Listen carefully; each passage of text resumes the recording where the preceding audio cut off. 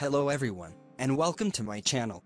In this video, I explain to you how to create a GPO to disable Internet Explorer on all client computers that join the domain.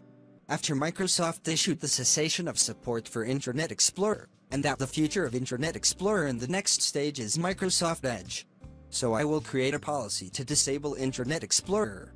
Now the good thing is Microsoft Edge is IE, built-in mode. If you have apps and a website that rely on Internet Explorer, this is the good time to start using the IE mode and test the apps for compatibility with Edge.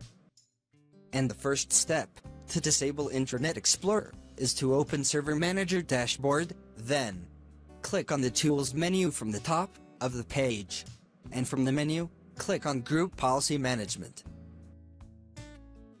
After opening Group Policy Management, select and expand the server on which you will create the policy, then right-click on the Group Policy object, and from the menu, click on New. And in the new GPO window, enter an appropriate name for the policy that you will create. The appropriate name will make it easier for you to access this policy easily later. Then, click on the OK button. Then single-click on the Group Policy object, then go to the other side, and right-click on the GPO that was just created. And from the menu, select Edit. This will open Group Policy Management Editor window, then, move to the left and access the path shown in front of you on the screen.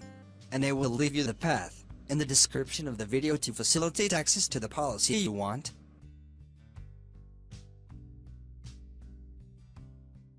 Then go to the other side that contains the available policies, then look for Disable Internet Explorer 11 as a standalone browser policy, and double-click on it to open the policy.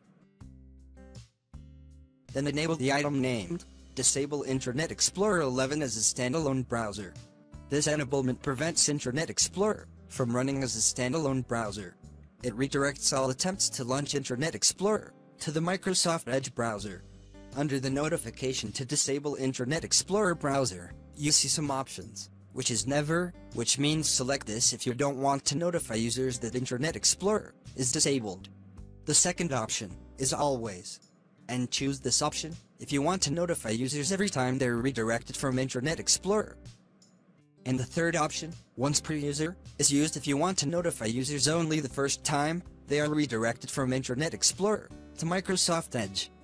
Select the appropriate option for you, then click on the Apply and OK button. Thus, the policy was created. You can now close the Group Policy Management Editor. The final step is to link the policy we just created with the OU you want to apply it to. Right-click on the OU, and from the menu click on Link an Existing Policy.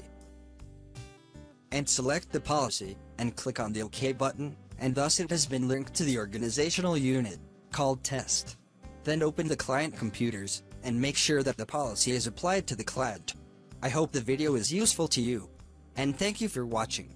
And I also hope to subscribe to my channel. Thank you all.